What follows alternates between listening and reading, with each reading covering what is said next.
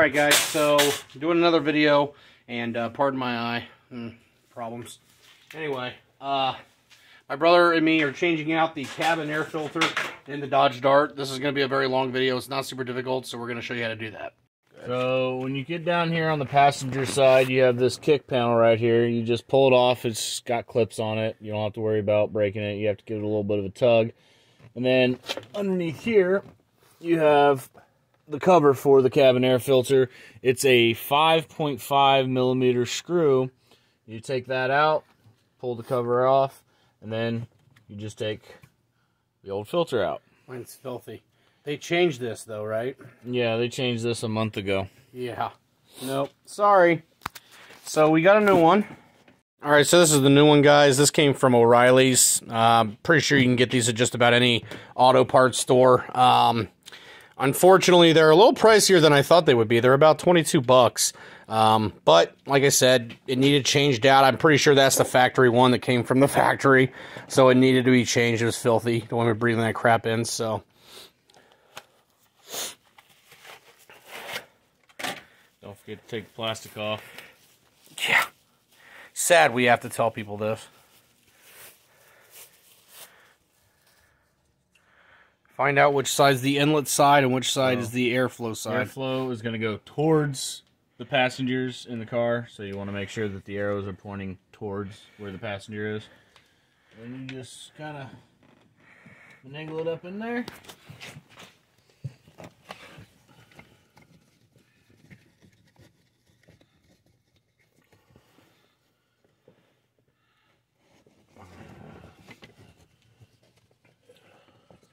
Maybe.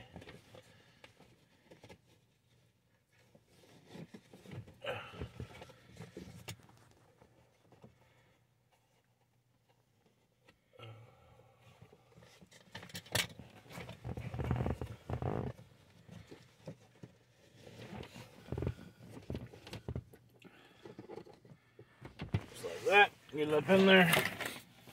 And you got your case right here. You just kind of fill that up in there, so it's going to go in there like this. You got this little clip at the bottom.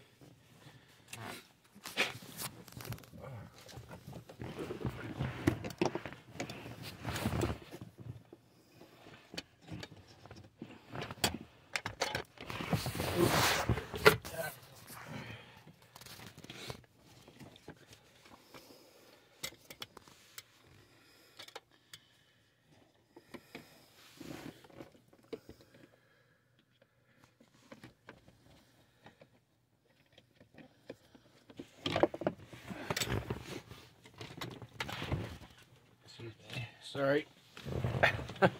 They don't make it easy to get to.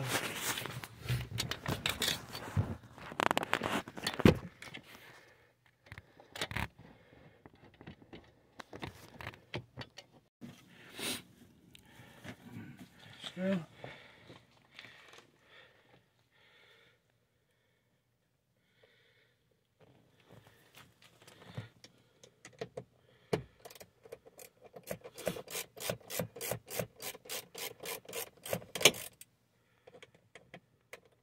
There you go.